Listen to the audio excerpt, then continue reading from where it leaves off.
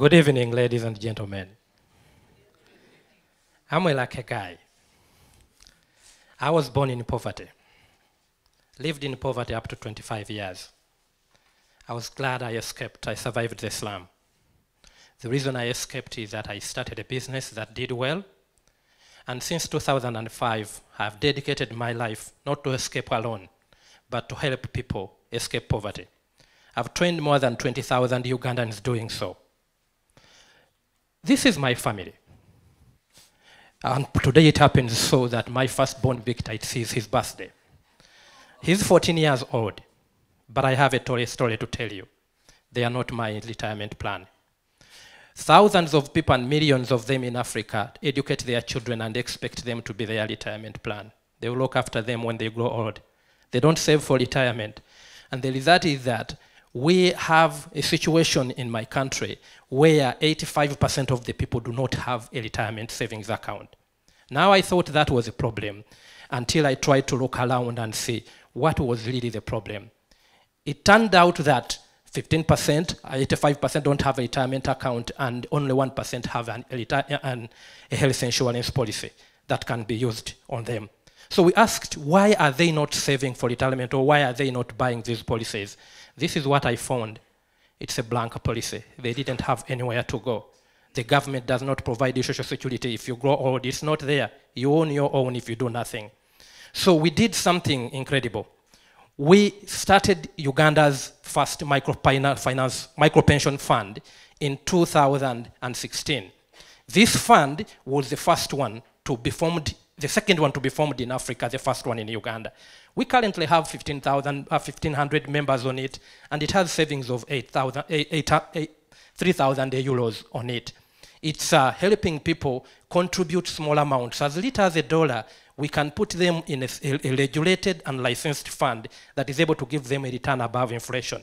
So anyone now can open an individual retirement account. And then we found that, yes, this is important, but they started asking us for other services that we had to provide. So guess what? What we did is we developed another product, a platform that could help us onboard health insurance for them. Because the technology that we were using, the platforms were not working, so we have developed a platform where, with a simple card reader at the hospital, you are able to issue somebody a card that has his retirement wallet, but it also has his wealth wallet. So they can be able to either fund their retirement wallet or fund their health wallet, or choose to do both or do one of them. So that's the tech platform that we are using. And so we make money on the assets under management that we sell on the fund, 2.5%. We use that to pay the fund manager and the custodian. But we also sell insurance policies on that and make 10% on every policy we sell, and card issuance fees. But these services, these card readers and fingerprint scanners, are free to the hospitals. So the hospitals can be able to validate the cards if they need to offer someone services. We also offer funding for our people that are buying health insurance, so they can be able to pay the annual premium. We pay the annual premium so they can pay us slowly over up to 6 months, because we already have means and to work with mobilizing these savings.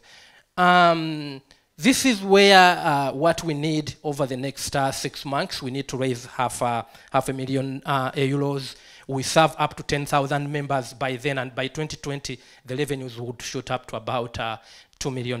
Basically funding the health insurance capital pool, and also marketing and distribution and our operations. My team is a strong team. We are really driven by helping people sustain the progress they have made out of poverty. And we really have more a core technology team, and I'm also quite a passionate guy, and my CFO has 20 years. He's a chartered accountant. And so this is a goal. Our goal is to help people make sure that we put social security on the agenda in financial inclusion. Because the goal, if we do not secure people right now, we get them out of poverty, and what will make them poor will be old age, because they won't be able to work. And if there is anything after escaping poverty that scares me at night, I never want to be poor again. Thank you very much. Wow.